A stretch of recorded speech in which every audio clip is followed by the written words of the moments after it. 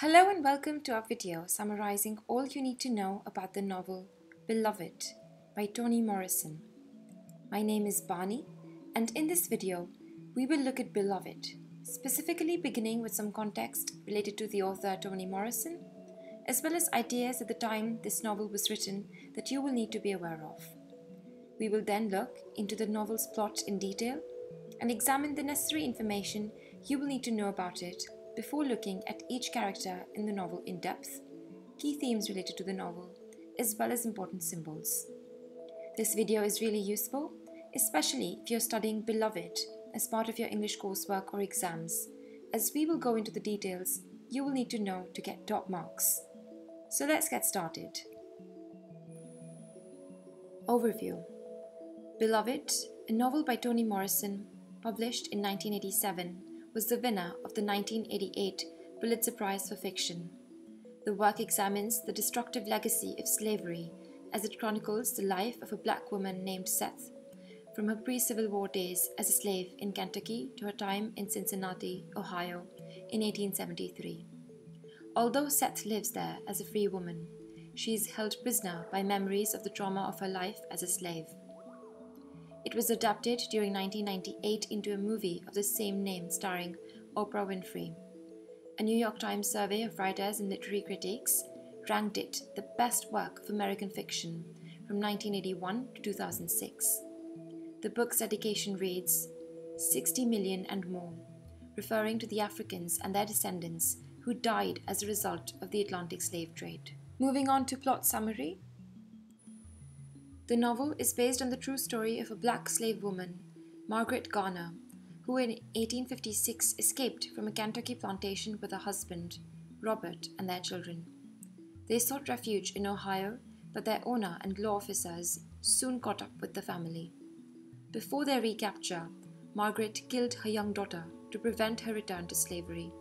In the novel, Seth is also a passionately devoted mother who flees with her children from an abusive owner known as schoolteacher. They are caught, and in an act of supreme love and sacrifice, she too tries to kill her children to keep them from slavery. Only her 2-year-old daughter dies, and the schoolteacher, believing that Seth is crazy, decides not to take her back. Seth later has Beloved inscribed on her daughter's tombstone. Although she had intended for it to read, Dearly Beloved, she did not have the energy to pay for 2 words, as each word cost her 10 minutes of sex with the engraver. These events are revealed in flashbacks as the novel opens in 1873, with Seth and her teenage daughter Denver living in Ohio, where their house at 124 Bluestone Road is haunted by the angry ghost of the child Seth killed. The hauntings are alleviated by the arrival of Paul D., a man so ravaged by his slave past that he keeps his feelings in the tobacco bin of his heart. He worked on the same plantation as Seth, and the two begin a relationship. A brief period of relative calm ends with the appearance of a young woman who says that her name is Beloved. She knows things that suggest she is a reincarnation of Seth's lost daughter. Seth is obsessed with assuaging her guilt and tries to placate the increasingly demanding and manipulative Beloved. At one point, Beloved seduces Paul D. After learning that Seth killed her daughter, he leaves. The situation at 124 Bluestone worsens as Seth loses her job and becomes completely fixated on Beloved, who is soon revealed to be pregnant. While the lonely and largely housebound Denver initially befriends Beloved, she begins to grow concerned. She finally dares to venture outside in order to ask the community for help, and she is given food and a job. As the local women attempt to stage an exorcism, Denver's employer arrives to take her to work, and Seth mistakes him for schoolteacher and tries to attack him with an ice pick. The other women restrain her, and during the commotion, Beloved disappears. Paul D. later returns to the grieving Seth, promising to take care for her, and Denver continues to thrive in the outside world. Moving on to a detailed summary of each chapter. Part 1. Chapter 1. The novel opens in 1873 in Cincinnati, Ohio.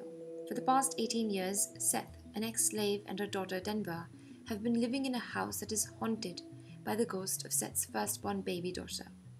Until 8 years ago, Seth's mother-in-law, baby Suggs, also lived with them in their house at 124 Bluestone Road. Before she died, baby Suggs sank into a deep depression, exhausted by a life of slavery and by the loss of all 8 of her children. She spent her last days requesting colour, bits of brightly coloured objects she hoped would alleviate her sadness. Her death came only a short while after Seth's sons, Howard and Bugler, each ran away from 124 following encounters with their dead sister's ghost.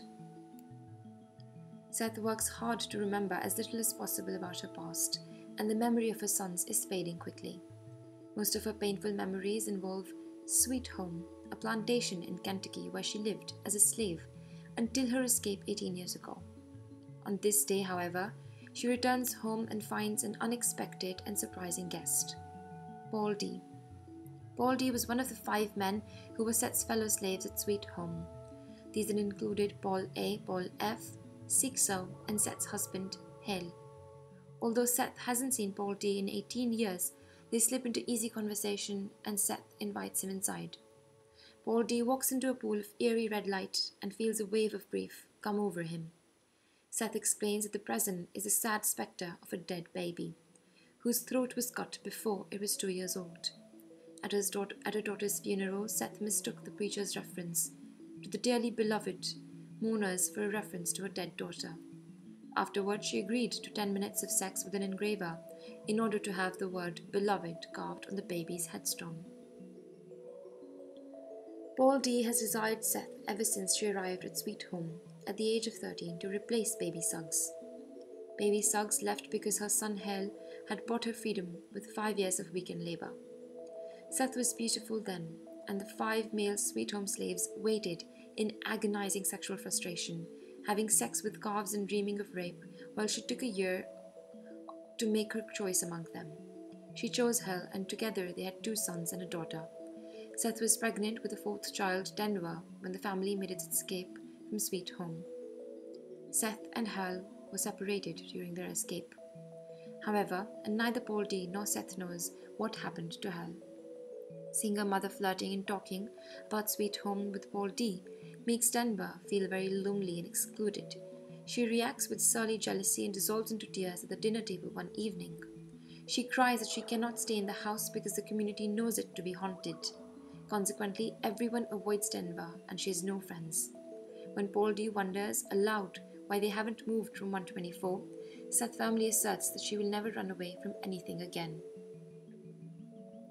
Later, Seth explains that she was whipped before she ran from Sweet Home to meet baby Suggs and her children, whom she had sent ahead in Cincinnati. The white girl who helped deliver Denver said the resulting scars looked like a choke cherry tree. Seth cries and says that the men who beat her stole her baby's milk before she ran. Paul D comes up behind her and pulls down the top of her dress. He cradles her breasts in his hands while he kisses each line of her scars. The house immediately begins to lurch and shake as the ghost vents its rage. Paul D shouts and fights with the ghost, chasing it away. Denver resents Paul D's act. The ghost was the only company she had. Chapter 2. After 25 years of fantasizing about Seth, Paul D finds the consummation of his desire to be a disappointment. He lies awake in Seth's bed and decides that her tree is nothing but an ugly clump of scars. His thoughts turn to Sixo, a fellow slave at Sweet Home, who would walk 30 miles to meet his girlfriend, while Hale and Paul brothers pined away after Seth. We learn that although baby Suggs had 8 children by 6 different men, Hale, her youngest, was the only one who wasn't taken away from her. When Hale bought baby Suggs her freedom, she believed that at her age, she was too old for her freedom to mean anything. Paul D's interested gaze reminds Seth of Hale, whose love was more like that of a brother than that of a man laying claim. Seth remembers that when she and Hale first decided to get married, she asked Mrs. Garner if they were to have a wedding, but the white woman only laughed. With nothing to make the partnership official in any way, Seth secretly stitched herself a dress to mark the occasion. The lovers consummated their relationship in a cornfield, and the swaying corn stalks alerted the other men that Seth had finally made her choice. That night, the other Sweet Home men ate the fresh corn that came from the stalks broken by Seth and Hale. Chapter 3. Denver turns to the outdoors for comfort and contemplation. Since childhood, she has sought privacy in what she calls her emerald closet, a bower formed by a ring of boxwood bushes that smells of cologne she once built there. One time, as she was returning from the bower, through the window, Denver saw Seth kneeling in prayer in baby Sug's room. A ghostly white dress knelt beside Seth with its arm around her waist. Denver interpreted the vision as a sign that the baby ghost had plans. Paul D., she thinks resentfully, has now interrupted those plans. When Denver had asked her mother what she was praying about, Seth told her she was thinking about time, memory, and the past. In Seth's philosophy, nothing ever dies. This means the past events continue to occur, not only in one's rememory, but also somehow in the real world. Seth believes it is possible to bump into past events and places again, and her main priority is shielding Denver from these tangible, painful collisions with the past. Seth ran away from the sweet home when she was pregnant with Denver. Seth's feet had become raw lumps of flesh by the time she collapsed in the woods, where she was found by a white girl, Amy Denver. Amy explained that she had just completed a childhood of indentured servitude and was heading to Boston to get some carmine velvet. Carmine, Amy explained, is what people who buy velvet in Boston call dread. When Amy asked Seth her name, Seth told her a false name, Lou. If Seth were caught, she could be sent back to sweet home. Amy led Seth to an abandoned lean-to and massaged her tortured feet back to life. Seth later gave birth to her baby with Amy's help, naming the child after the compassionate girl. Because the story is about her birth, Denver loves to hear it being told. After the episode in which Denver believed she saw the baby ghost kneeling next to her praying mother, Seth told Denver about schoolteacher, who was Mrs. Garner's brother-in-law. After Mr. Garner died, schoolteacher came with his two nephews to run the farm. Schoolteacher used to record his observations of the slaves in a notebook. He prodded them with strange questions, and Seth believes that the questions broke Sixo's spirit permanently. As Paul D. repairs the furniture he damaged during his confrontation with the ghost, he sings songs he learned while in a chain gang in Alfred, Georgia.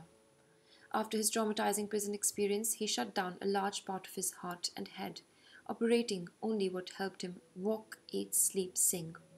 The experience of seeing Seth again reopens the locked part of his mind, and he decides to stay at 124. Seth tells Paul D. that after her escape, schoolteacher came to Cincinnati to take her and her children back to sweet home. Seth went to jail instead and took Denver with her. Paul D. does not ask her for details because the mention of jail reminds him of his experiences in Alfred. Paul D.'s decision to stay gives Seth hopes for her future. Chapter 4. Denver hurts Paul D. by asking him how long he plans to hang around. Seth is mortified by Denver's behavior but refuses to allow Paul D. to criticize her daughter. Paul D. interprets this as a sign of intense motherly love and thinks it is dangerous for an ex-slave to love anything too much. Paul D. has learned to love the individuals in his life only partially so that he has enough love left over for the next person when the first is taken away. Paul D. promises Seth that she can safely re-enter her past because he will be there to catch her if she falls. He invites Denver and Seth to a carnival in town that is having a special day for blacks. At the carnival, Denver surprises herself by having a good time. The people they see there greet her casually, rather than showing her contempt that she expects. Because he is such an extrovert and so shamelessly thrilled by the carnival, Paul D. is a hit with the other carnival goers.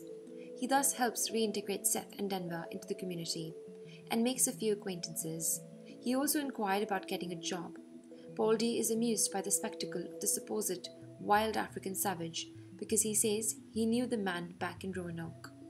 On the way to and from the carnival, the smell of rotting roses is overpowering. Also, both on the way there and on the way back, Seth notices that the three shadows of Paul D., Denver, and herself overlap so as to appear to holding hands.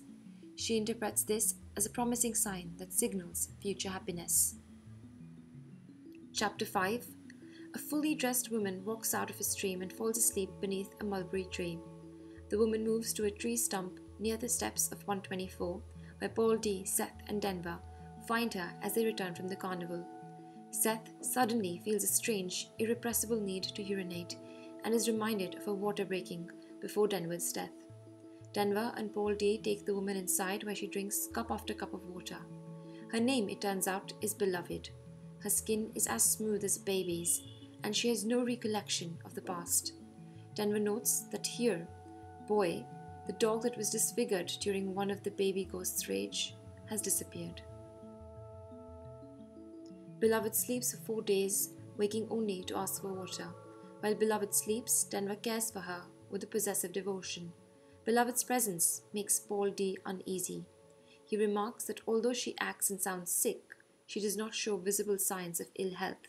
The other day, he tells Seth he saw her pick a rocking chair with one hand. He claims that Denver was also watching, but when he asks Denver for confirmation, she denies having seen any such thing. Chapter 6. Beloved develops a strange attachment to Seth. Although she usually hates discussing the past, Seth enjoys pouring stories into Beloved's eager ears. Beloved asks what has happened to what she calls Seth's diamonds. Seth replies that she once owned some crystal earrings given to her by Mrs. Garner for her wedding. She then recounts the story of a haphazard patchwork wedding dress. As she watches Seth arrange Denver's hair, Beloved asks about Seth's mother. Seth explains that she rarely saw her. Seth remembers that her mother once took her aside and showed her a circle and a cross that had been burned into her skin. She said that Seth could use these marks to identify her body if she died. When Seth asked to be marked too, her mother slapped her. Seth tells the girls that she did not understand why her mother had done this until she had a mark of her own. Seth mentions that her mother was hanged and she is suddenly stunned by the recollection of a disturbing memory that she had forgotten. Seth ran to her dead mother, but Nan, another slave woman, pulled Seth away from her mother's body when Seth tried to search for the mark. Speaking in her mother's long-forgotten language, Nan told Seth that the two women had come across the sea in the same ship. The white crew members had raped them repeatedly, but Seth's mother threw away the children she had by the white men. Seth was kept because she had a black father, for whom she was named. Chapter 7. Beloved's presence, especially what is described as a shining sexuality, disturbs Paul D. He anxiously interrogates her about her past until Seth, sensing Beloved's agitation, interrupts him. Afterward, Seth chastises Paul D for pressing Beloved so cruelly, and during their argument, Hal's name comes up. Paul D then tells Seth the reason Hal didn't meet her during the escape as planned. Hal was in the loft of the barn when Seth was violated by schoolteacher's nephews. Afterward, he found himself unable to leave. When Seth realizes that Hal saw everything that the schoolteacher and his nephews did to her, she is initially furious that he did not even intervene. But Paul D explains that Hal was shattered by the experience. Afterward, Paul D saw him sitting blankly by a butter churn. He had smeared butter all over his face. At the time, Paul D was ignorant of the events in the barn and thus wondered what had caused this breakdown in Hal. However, Paul D could not physically form the words to ask him because he had an iron bit in his mouth. Outside, Seth and Paul D discuss the shame of wearing the bit. Paul D says that the worst part of the punishment was seeing the farm's rooster, named Mr., watch him and walk around more freely than himself. It is thoughts like these that Paul D keeps locked within the rusted tobacco tin of his heart. Chapter 8. While Seth and Paul D sit on the porch, Beloved and Denver dance together inside the house. Denver asks Beloved how she got her name, and Beloved replies that it is her name in the dark. Denver asks what it is like in the dark place from which Beloved came. Beloved says that when she was there, she was small and curled up. It was hot and crowded with lots of other people, and some of them were dead. She describes a bridge and water. When Denver asks her why she came back, Beloved mentions Seth, saying she wanted to see her face. Denver feels slighted that she was not the main reason for Beloved's return. Denver asks Beloved not to tell Seth who she really is. Beloved becomes angry and tells Denver never to tell her what to do. She reminds Denver that she doesn't need her. Seth is the only one she needs. The two girls sit in uncomfortable silence until Beloved asks Denver to narrate the story of Denver's birth. As Denver watches the way Beloved eagerly drinks in every detail, she is able to envision the story she narrates. Denver tells Beloved about how Amy Denver found Seth and discerned the image of a chokecherry tree in Seth's bleeding scars. After Amy cleaned the wounds, the two women spent the night in a lean-to shelter. The next morning, Amy helped Seth limp down to the river where they found a leaky boat with one oar. It was upon stepping into the boat that Seth's water broke. It seemed as though the newborn Denver might die, but Amy finally coaxed a whimper out of her. Later that evening, Amy left Seth waiting by the riverbank for a chance to cross the river to Ohio. Chapter 9. Disturbed by Paul D's information about Helen missing the soothing presence that baby Suggs once provided, Seth seeks comfort in a place called the Clearing. She takes Denver and Beloved with her. Before baby Suggs fell into a depression for which Seth blames herself, the older woman used to preach to the black community of Cincinnati in the Clearing. She would begin by having the people participate in a cathartic mixture of crying, laughter, and dance, and she would then preach self-love. She would instruct them to love their hands that had been bound, their mouths that had been silenced, and most of all, their hearts. Seth recalls the day she arrived at 124 and met baby Suggs for the first time. After Denver's birth and Amy Denver's departure, she came across a black man fishing with two boys. The man, stamp paid, wrapped Denver in a jacket and pulled Seth across the Ohio. On shore, he left a signal for Ella, another organizer of the Underground Railroad, which alerted her to the presence of a passenger who needed help. When Ella arrived, Seth explained that she was heading to baby Suggs' house on Bluestone Road. Ella, noting Seth's attachment to Denver, voiced her opinion that one shouldn't love anything too much. When Seth got to 124, baby Suggs welcomed and bathed her before allowing her to see her two boys and her crawling already girl. To amuse her daughter, Seth jingled the earrings that Miss Garner had given her. During the 28 days she spent in Cincinnati before her daughter's death, Seth enjoyed being a part of the community. In the Clearing, she had felt for the first time as though she owned herself. As she sits on baby Suggs' old rock in the Clearing, Seth calls silently for the calming fingers of her deceased mother-in-law. She begins to feel baby Suggs massaging her neck, but the touch turns suddenly violent and Seth realizes she is being strangled. Denver reacts with alarm and Beloved caresses and kisses the bruises on Seth's neck. Beloved's breath smells like milk to Seth, and a touch feels like that of the baby's ghost. Alarmed, Seth pushes Beloved away, saying, "You're too old for that." Later, Denver accuses Beloved of strangling Seth. Beloved runs away in anger, insisting that Seth was being choked by the circle of iron, not by her. We learn that as a 7-year-old, Denver attended school lessons with the other black children at the home of a woman they called Lady Jones. Denver had been studying there for a year when her classmate Nelson Lord upset her by asking, "Didn't your mother get locked away for murder?" Denver repeated the question to her mother, but she went deaf before she could hear an answer. This deafness was cured by the sound of the baby ghost climbing the stairs. It was the first time the ghost had appeared, but after this first innocuous manifestation, the ghost proceeded to become spiteful, angry, and deliberately abusive. Thinking back to these acts of rage, Denver wonders what havoc Beloved might now wreak on Seth. Yet she believes that she has no power to stop her, especially since she so often feels captivated by the girl. When she goes to Beloved to seek forgiveness for fighting with her, she sees Beloved watching two turtles mate. Chapter 10.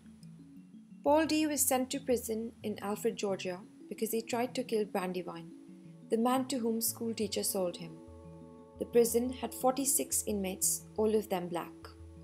They were locked in small boxes in the ground at night and were subject to sexual abuse and chain gang work during the day.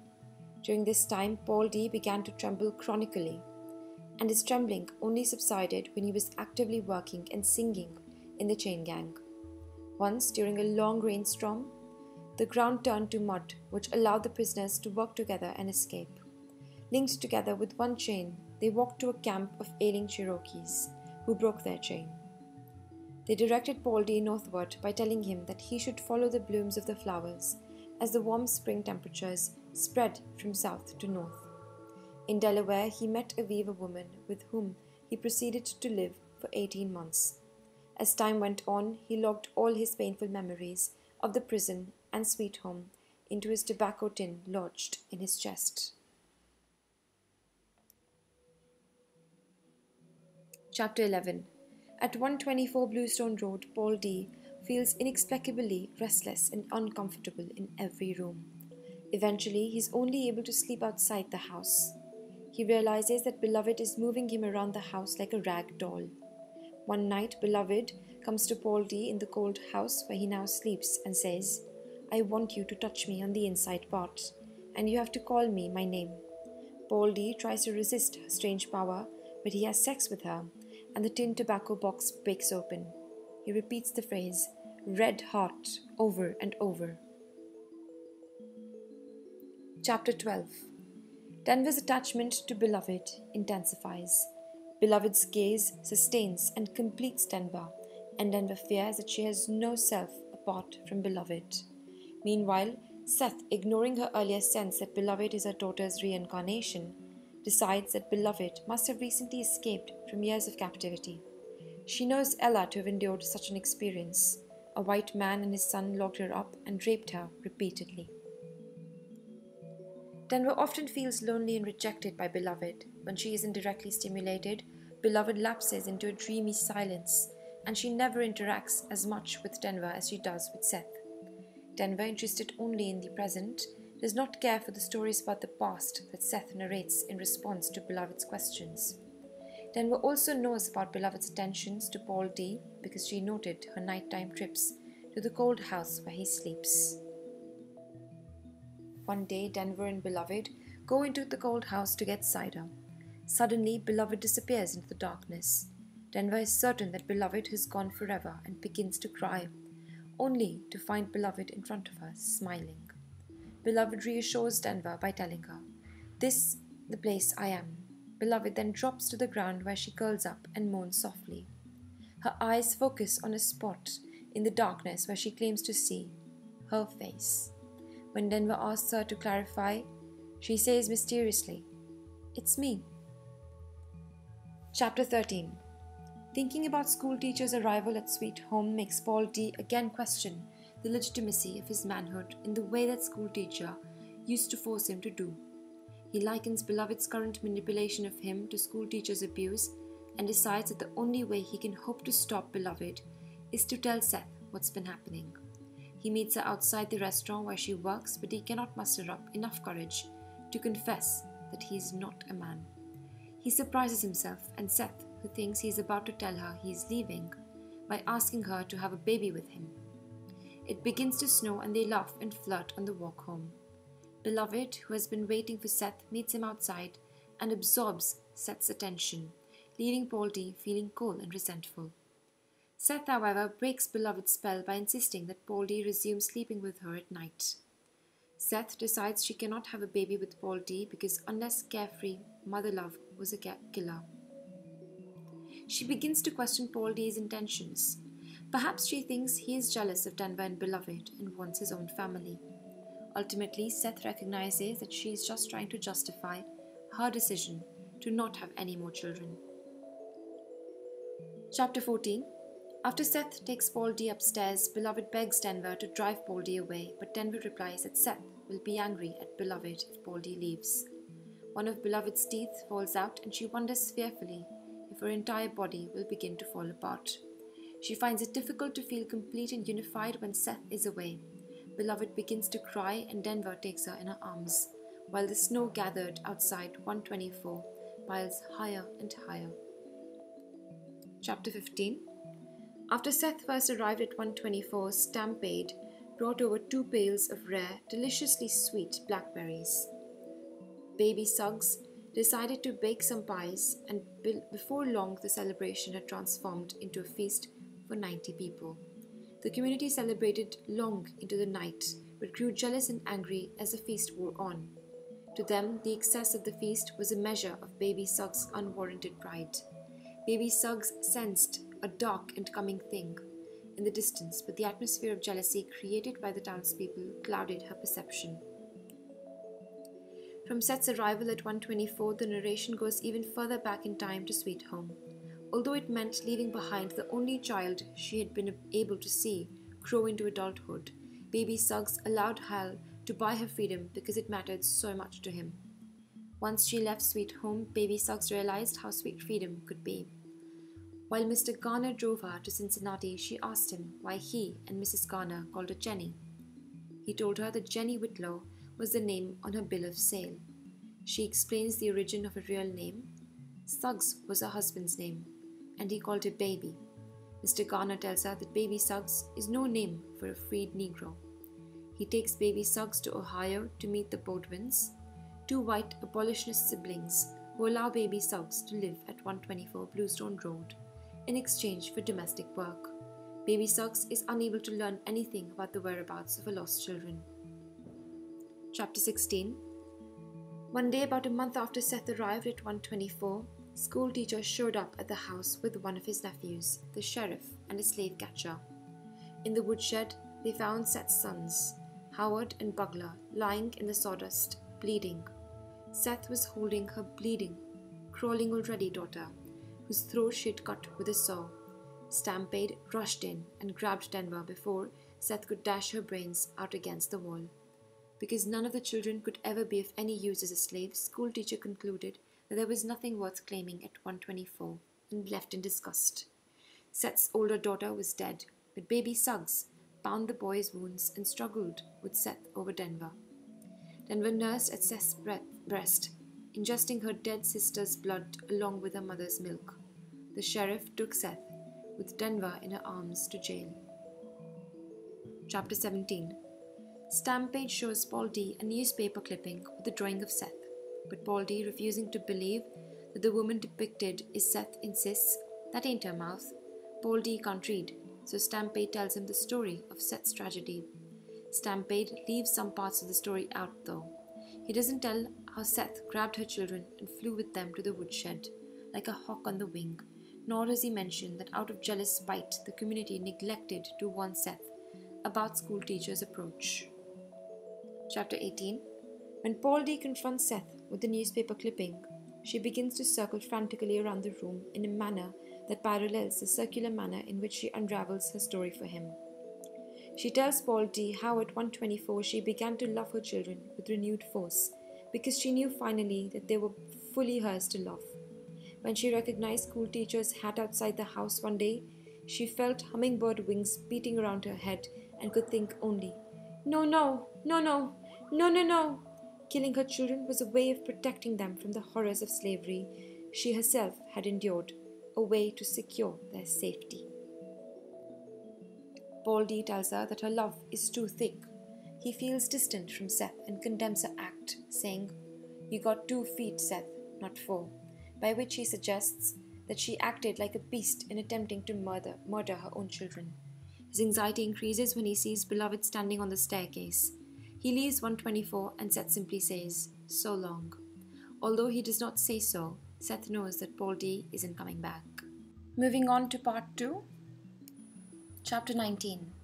When Stampede hears that Paul D has left 124, he feels guilty for having told Paul D about Seth's crime without considering her family's welfare. Stampede reminds himself that he has a duty to Seth and Denver by virtue of their connection to baby Suggs, of whom he was very fond. He thinks about her late life depression, which deeply saddened him. He tried to convince her to continue preaching God's word, but she claimed that she had lost all motivation after the white men's intrusion into her household. For the first time since baby Suggs' death, Stamp returns to 124. When he approaches the house, he hears a clamor of disturbing, disembodied conversation. He can discern only the word "mine." Although he has a habit of walking into houses without knocking, it is the one privilege he claims in exchange for the good he does for the Cincinnati community. Stampede feels uncomfortable entering 124 unannounced. He stands awkwardly at the door and thinks about what he ought to do. Seth takes Beloved and Denver ice skating, partly to show that she has not been devastated by Paul D's departure. Later, Seth hears Beloved humming a song Seth made up to sing to her children. Faced with such evidence, Seth finally recognizes Beloved as her resurrected daughter. Now that her dead child has rejoined her, she decides to discard the past and the future for the timeless present of 124. After returning to 124 several more times and finding himself unable to knock on each occasion, Stamp Bade finally works up the courage to knock on Seth's door. No one answers. When he peeks in the window, he sees Denver sleeping in front of the fire, but he does not recognize Beloved and her presence disturbs him. When he asks around about the stranger in Seth's home, his friend Ella tells him that Paul D is sleeping at the church. Stamp chastises Ella for not offering Paul a place to stay, and he is angered by the community's general neglect of Paul D and of the women. Stamp wonders whether perhaps he has made a mistake in staying away from 124 for so long, whether he might not owe something to Baby Suggs' kin. Earlier in his life, he decided that he no longer owed anyone anything. While a slave, Stamp was forced to give his wife to his master's son to sleep with, and he concluded that his wife was a gift so terrible that it freed him forever after all of obligation. For this reason, he changed his name from Joshua to Stamp Bade. Seth cooks all morning at a restaurant and then takes her lunch home. Occasionally, she steals food and supplies because she is too proud to endure the local grocer's racism. She feels ashamed of her petty thievery and remembers an occasion when Sikso stole a small pig from Sweet Home. When schoolteacher confronted him, Sikso cleverly talked his way out of blame by insisting that he was actually improving schoolteacher's property by feeding himself so that he could better work the land. Schoolteacher whipped him to teach him that definitions belonged to the definers, not to the defined. Seth's memory of Sikso launches a series of other memories about Sweet Home and slavery. One is so painful that Seth has told it to no one but Beloved. Schoolteacher treated the slaves like farm stock, measuring their body parts and studying them like biological specimens. Once, Seth overheard him giving a lesson to his nephews about her, in which he instructed them to categorize each of her characteristics as either human or animal. Schoolteacher again manifested his cruelty when, after Baby Suggs' departure, he stopped Hal from doing any more work outside Sweet Home, thus depriving him of the chance to pay for the rest of his family's release from slavery.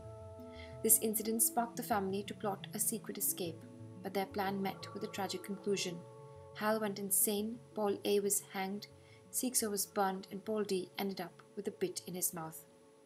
Seth recalls one night when she and Hal discussed the days of Mr. Garner's rule of Sweet Home, the days before schoolteacher and his sadistic nephews arrived. Hal had surprised Seth by saying that he saw no real difference between Garner's kind of slavery and schoolteachers.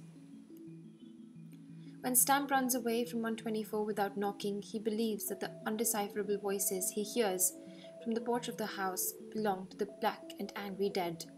The chapter ends with Stamp's thoughts about how slavery dehumanizes everyone involved, including the whites.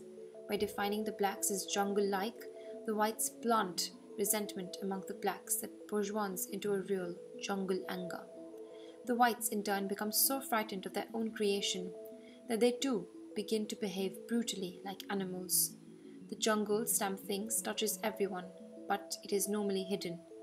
Only from time to time does it manifest itself in rumblings, such as the ones he hears from 124. Chapter 20.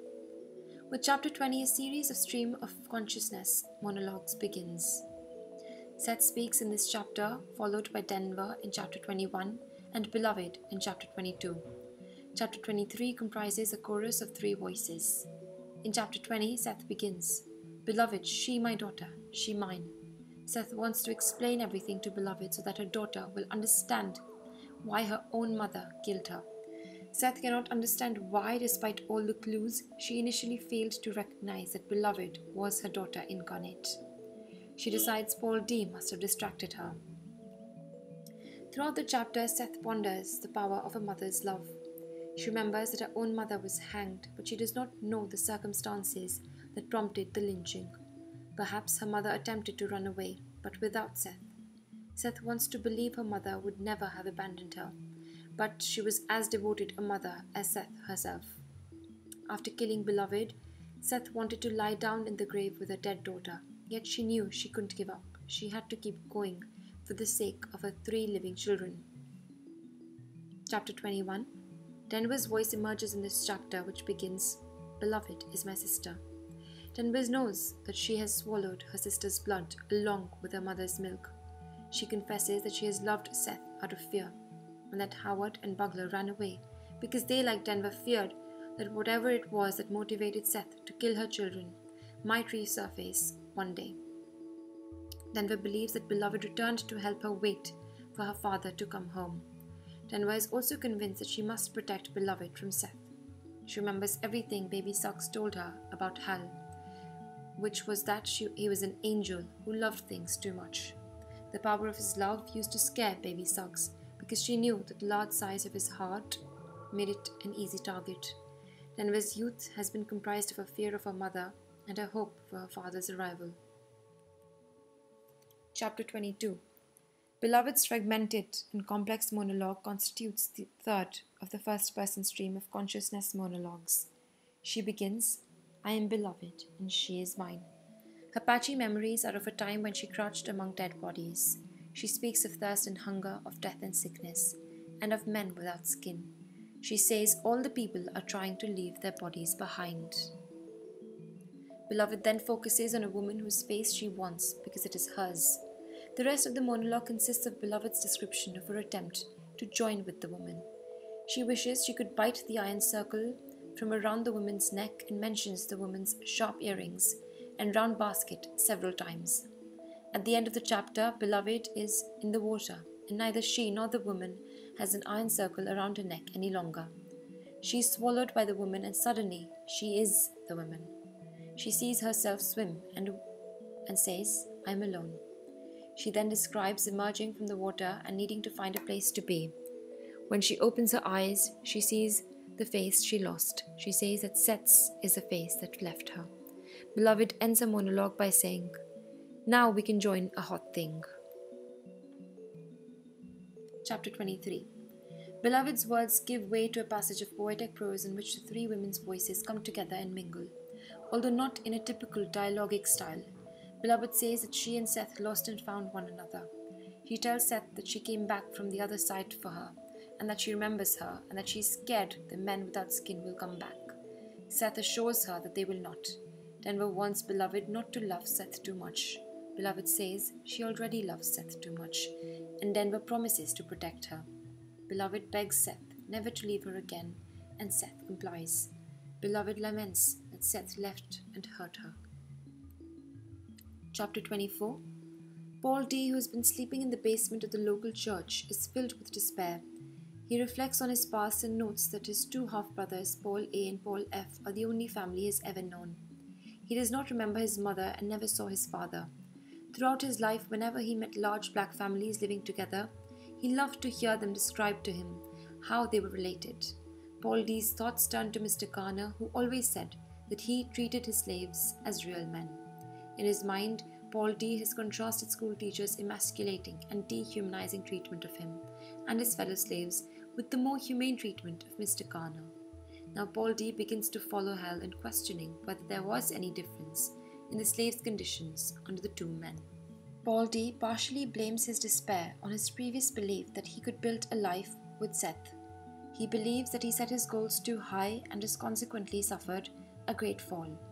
Yet he locates the beginning of his downfall far in the past, in the tragic outcome of the slaves' escape plan. Hal and Paul A. failed to appear at the appointed meeting time, and in their places stood schoolteacher, his nephews, and other white men, waiting for Paul D. and Sixo. Sixo's lover, the 30-mile woman, had escaped, and after he was captured, Sixo behaved so frantically that schoolteacher became convinced he would never again be a suitable slave.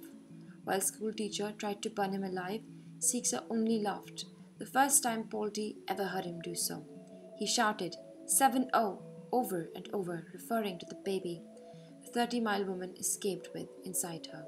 Schoolteacher and the other men dragged Paul D. back home, where he encountered Seth. Despite the recent disaster, she still intended to run. That was the last time the two saw each other, and Paul D concludes that Seth's rape and the theft of her milk must have taken place directly afterward. It was in the aftermath of the failed escape that Paul D first learned the price he fetched, $900. The knowledge forever affected his understanding of himself. He wonders what Paul F's price was and what Seth's would be. He questions whether his life since his aborted escape has been worth it, whether he should have thrown himself into the fire with Sixo. Chapter 25. Stamp Paid visits Paul D in the church and finds that Paul D has been drinking his troubles away. A white man stops by to ask if the men know Judy of Plank Road. Though Stamp knows her, he feigns ignorance. The white man reprimands Paul D for drinking on church grounds and then rides away. Stamp Paid tells Paul D that during the year that his young master slept with Vashti, Stamp's wife, Stamp Paid did not touch her. When Vashti came to him one night to tell him that she had returned for good, he felt the terrible urge to break her neck. Instead, he changed his name. The conversation turns to 124 and Stamp Paid tells Paul D that he was present when Seth tried to kill her children. He defends Seth's actions, saying she only wanted to out-hurt the hurter. Paul D replies that Seth scares him, but that Beloved scares him more. Stamp Paid asks if Paul D left 124 because of Beloved, but Paul D does not answer. Moving on to part 3. Chapter 26. Like a parasite, Beloved begins to drain Seth's life force. Seth arrives at work late every morning until she loses her job. The food in the house begins to run low, and Seth sacrifices a portion for Beloved, who grows fat while Seth wastes away. Beloved wears Seth's clothing and copies her mannerisms until Denver has trouble telling them apart. Their roles merge and invert as Seth comes to act like a child, while Beloved looms over her like a mother. When Seth tries to assert herself, Beloved reacts violently and breaks things, and the two fight constantly. Seth points out how much she has suffered for her children, but Beloved accuses her of leaving her behind. Denver begins to fear that Beloved will kill her mother. Denver decides to leave 124 to find help. Before she can do so, she needs and gets some encouragement from the spirit of baby Suggs, because Denver hasn't left the house by herself in 12 years and fears the outside world. Not knowing where else to turn, Denver goes to the house of a former teacher, Lady Jones. Although part of the black community, Lady Jones has yellow hair and grey eyes. Ironically, Lady Jones was chosen to attend a school in Pennsylvania for colored girls because of her light skin. Afterward, she devoted herself to teaching those who were not picked to attend school. Because she loathes her yellow hair, she married the darkest man she could find. She is convinced that everyone, including her own children, despise her and her hair. Omitting mention of Beloved, Denver explains that her mother is sick and asks Lady Joan if there's any work she can do in exchange for food. Lady Jones knows of no work, but she tells everyone at church about Seth's troubles. Denver begins finding plates and baskets of food on the tree stump in front of 124. Many include a slip of paper with the donator's name, and as Denver ventures out to return the containers to their owners, she becomes acquainted with the community. Lady Jones also offers her weekly reading lessons. As the trouble at 124 continues, Denver visits the Podwins for help. Their black maid, Janie, answers the door and recognizes Denver as a relative of baby Suggs. Denver tells her about Beloved, and Janie circulates the story around town. Denver secures a job with the Podwins, but as she leaves their house, she is disturbed by the sight of a figurine on display. The statue is a slave who holds coins in its mouth. At its base is a tag that reads, "At your service." Ella hears Denver's story. Although she sees Beloved's tormenting presence as a fair punishment for Seth's act of infanticide, she does not believe that the punishment is right, because she believes that past sins should stay in the past. She empathizes with Seth because she also once refused to care for her child. The child was born of abuse after Ella had been locked up for a year and repeatedly raped by her father and son. Ella decides to rally a group of roughly 30 black women to exorcise Beloved from 124. They march to Seth's house where Denver is waiting for Mr. Podwin to pick her up for work. When Seth and Beloved hear the women begin to sing, They go outside to the porch. The women see Seth, small and shrunken, standing next to a beautiful, naked, pregnant woman. Seth spots Mr. Podman coming up the road and mistakes him for schoolteacher. She rushes from the porch, waving an ice pick, leaving Beloved alone. Beloved watches as Denver also leaves her side to chase after Seth. All the women rush to prevent Seth from killing Mr. Podman. At the beginning of the next chapter, we will learn what happened next through the narration of Stampede. Apparently, Ella punched Seth before she could attack Mr. Podman, and women held her down. Then, after subduing Seth, the women looked up to find that Beloved has disappeared. Chapter 27. Stampede tells Paul D. about recent events at 124. The old man says he no longer hears the voices around the house that he used to, and that Beloved disappeared in the chaos that followed Seth's attempts to attack Mr. Podman. A small boy said he saw a naked woman running through the woods with fish for hair, but no one has seen her since. Paul D. asks Denver if she believes Beloved was really her baby sister who had come back from the other side. Denver replies that she believes Beloved to have been her sister, but at times she thinks Beloved was more. Denver continues to work for Miss Podman, who is giving her informal academic training in the hopes of sending Denver to Oberlin College. Denver wants Paul D. to speak kindly to Seth, who is not yet recovered entirely. Paul D. walks to 124 and thinks about the series of escapes he has undertaken in his life. He ran from Sweet Home, he ran from Alfred, Georgia, and during the war, he worked for both sides and ran from both. After the war, he thought he was free to walk the roads, but he saw dead blacks strewn everywhere, including women and children. He still had to keep running. Paul D. wonders why he ran from Seth. When Paul D. reaches 124, he senses that Beloved has left forever. He finds Seth lying in Baby Suggs' bed with vacant eyes. He fears that, like Baby Suggs before her, Seth wants simply to lie down and wait for death. He tells her that he wants to help Denver take care of her.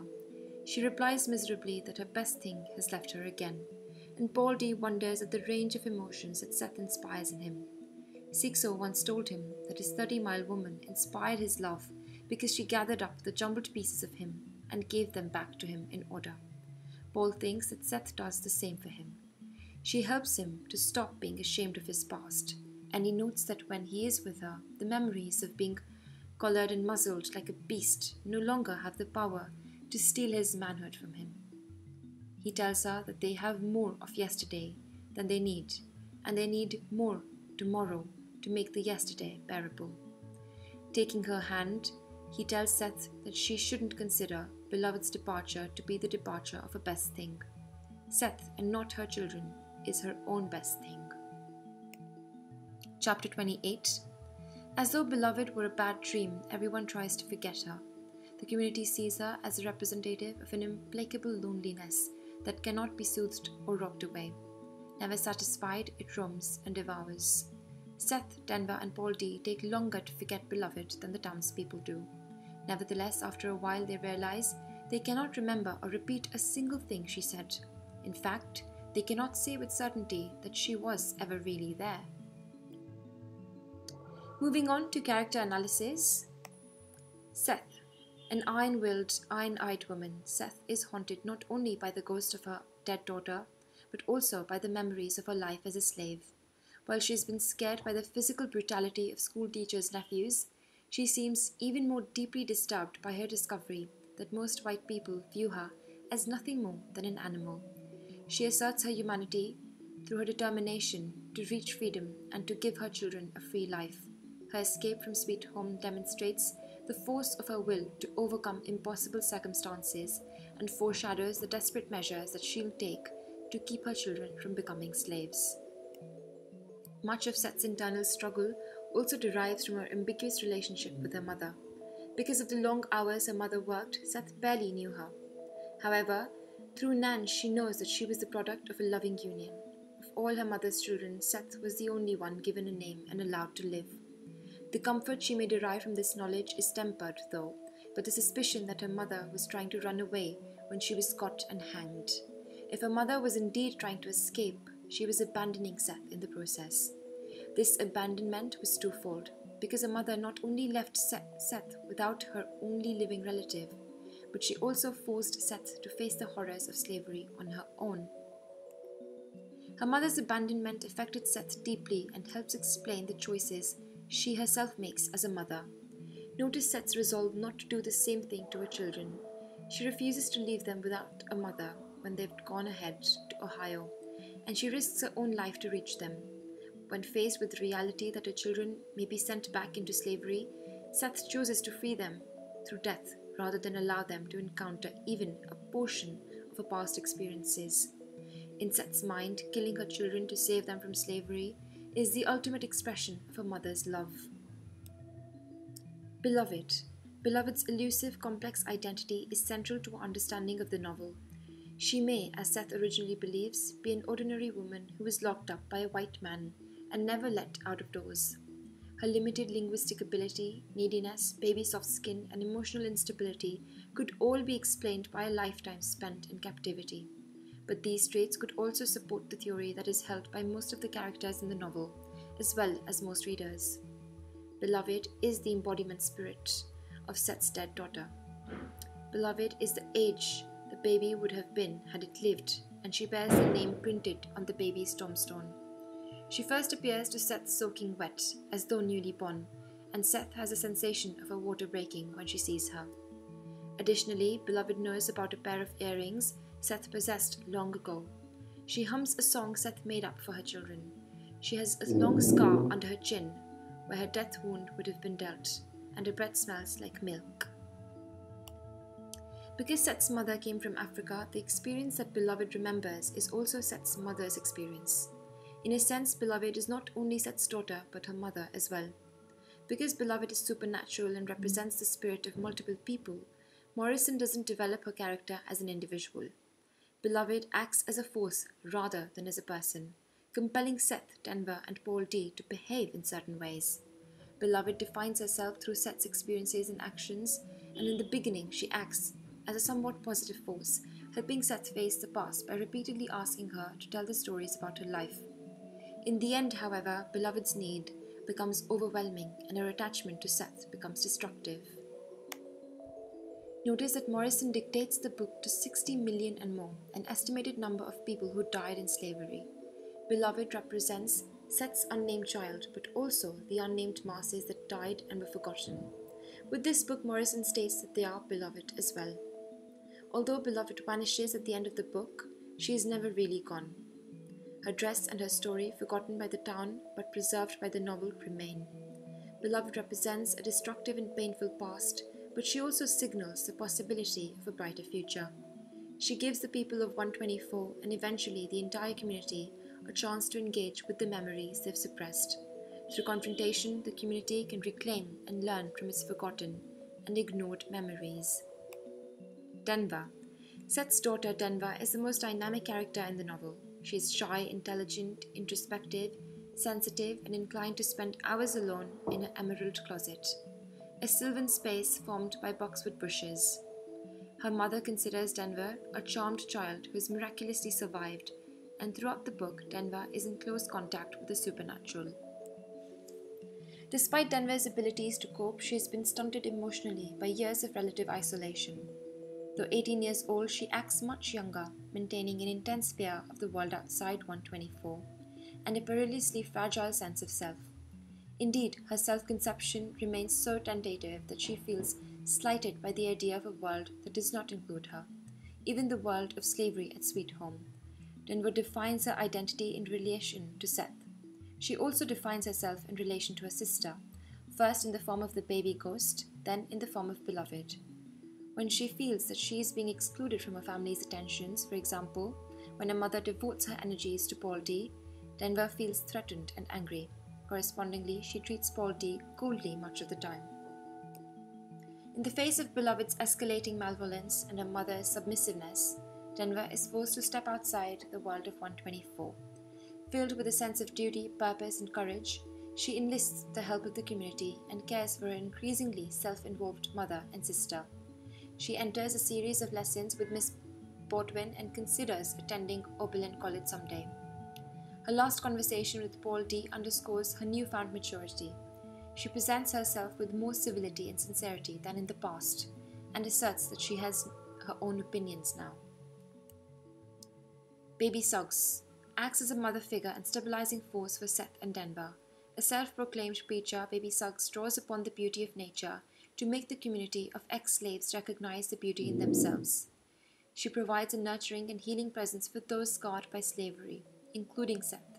When the black community betrays her and doesn't warn her or Seth about the school teacher's approach, Baby Suggs loses her faith in people. She withdraws from the community into an internal world of colors and introspection. Her withdrawal allows Seth to withdraw as well, leading to a long estrangement with the townspeople. Baby Suggs' influence is vital enough, however, that her presence is felt after her death, not in a haunting way like beloved spirit, but in a strengthening way in which her words and attitudes linger in the minds of those who loved her. Her presence helps comfort Seth even years after she dies, and it encourages Denver to leave the house and seek help. Paul D. A kind and meditative man, Paul D's memories rival Seth's in their shocking nature. However, whereas Seth's past continues to dominate her, Paul D has begun to move beyond his past and to envision a future of hope. His entrance into Seth's life represents the potential for a happier future for her and Denver. Because he came from her past and shares some of the experiences that haunt her, Seth can open herself up to Paul D and find some relief in sharing the burden of her memories. Seth is drawn to the promise of happiness that she finds with Paul D, but Beloved's arrival stops her movement toward what he represents. Intelligent and perceptive, Paul D recognizes the danger in Beloved's presence but is unable to do anything about it. All he can do is challenge Seth's vision of herself and her children.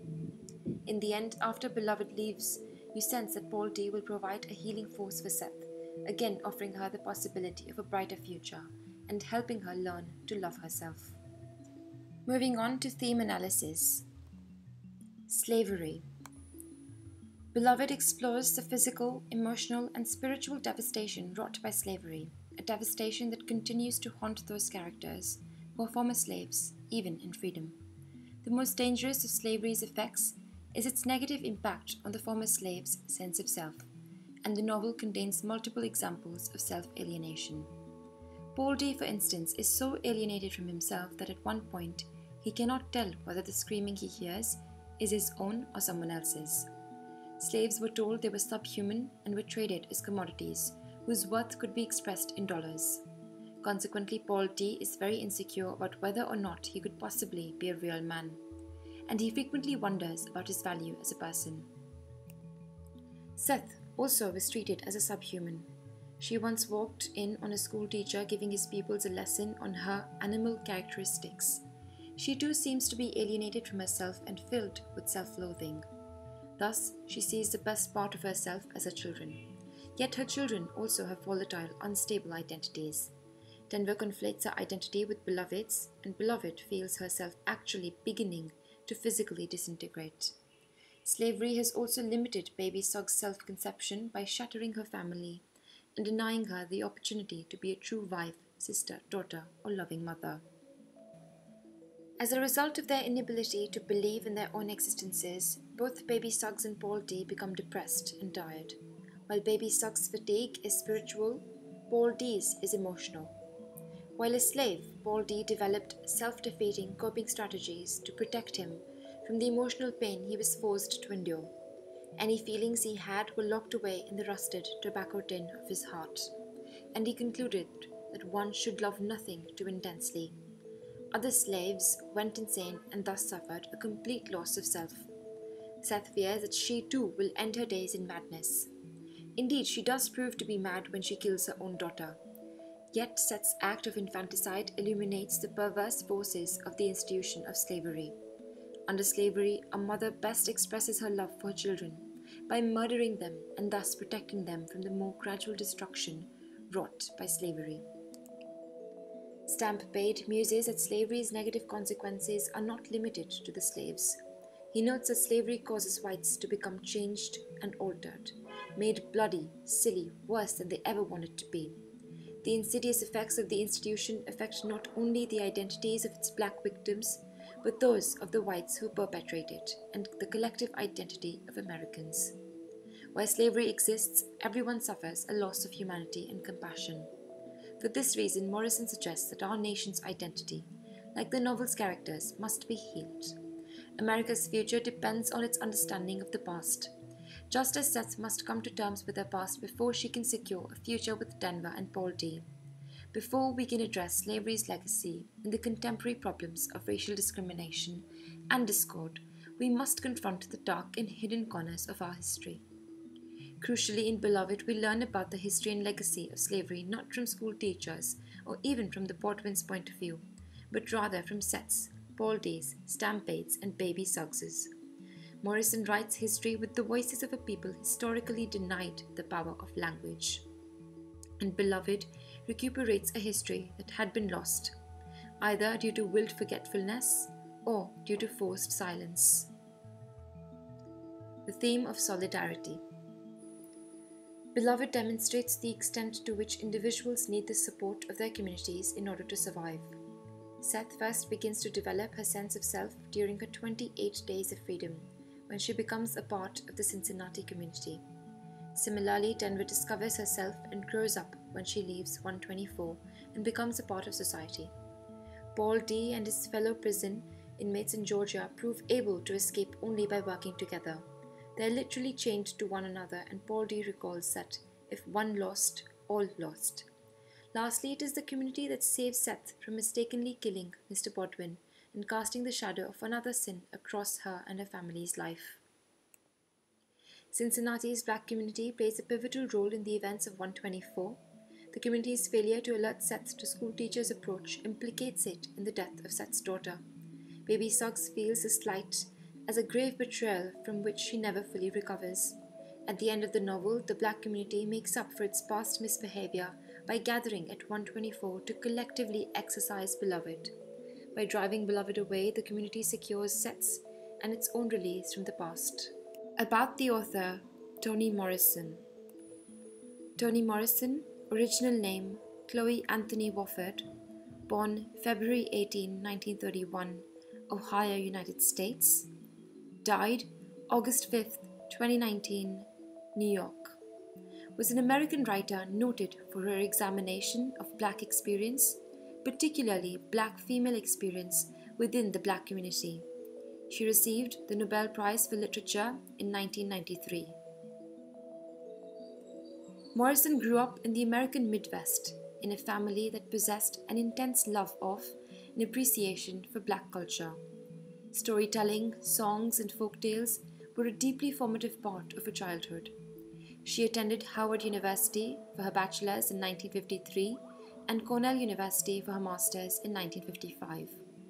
After teaching at Texas Southern University for 2 years, she taught at Howard from 1957 to 64. In 1965, Morrison became a fiction editor at Random House, where she worked for a number of years. In 1984, she began teaching writing at the State University of New York at Albany, which she left in 1989 to join the faculty of Princeton University. She retired in 2006. Morrison's first book, The Bluest Eye, published 1970, is a novel of initiation concerning a victimized adolescent Black girl who is obsessed by white standards of beauty and longs to have blue eyes. In 1973, a second novel, Sula, was published. It examines, among other issues, the dynamics of friendship and the expectations for conformity within the community. Songs of Solomon, published 1977, is told by a male narrator in search of his identity. Its publication brought Morrison to national attention. Tar Baby, published 1981, set on a Caribbean island, explores conflicts of race, class, and sex.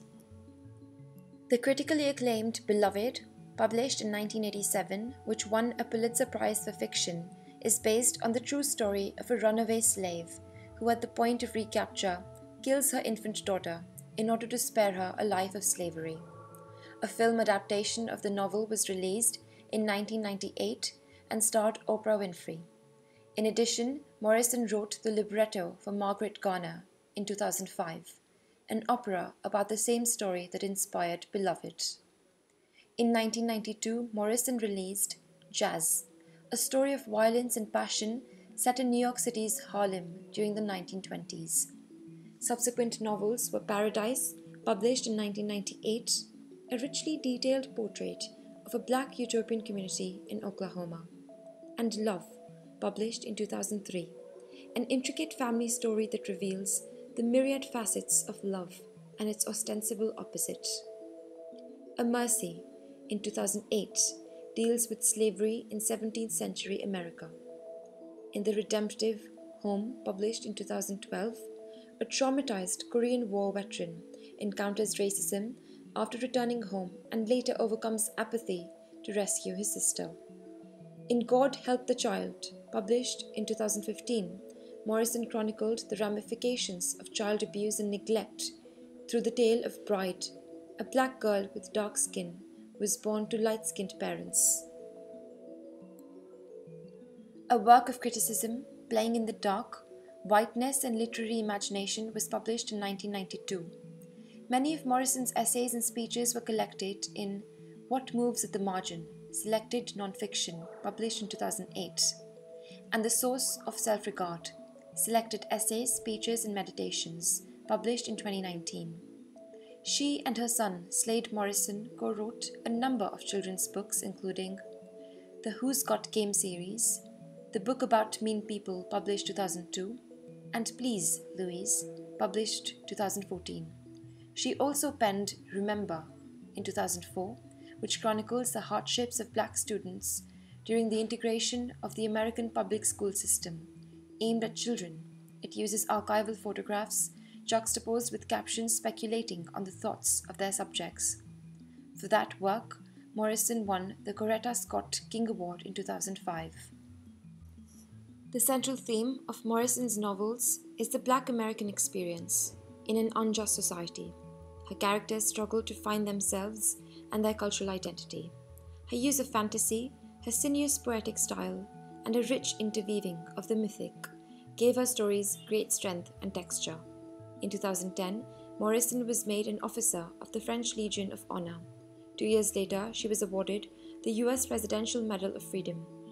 Toni Morrison, The Pieces I Am, 2019, is a documentary about her life and career. So that's all for now. If you found this video useful, we would really love it if you could give it a thumbs up. Also, do subscribe to our channel where we offer lots of free material that you can use as part of your studies to get a better understanding of specific areas that you might find challenging. Also, if you need more information, either on this novel or more generally for other areas in your course, make sure to visit our website, which is www.firstratetutors.com. There you will find useful revision guides, model answers and tools that you can use to get top marks in your coursework or exams. Thank you for listening.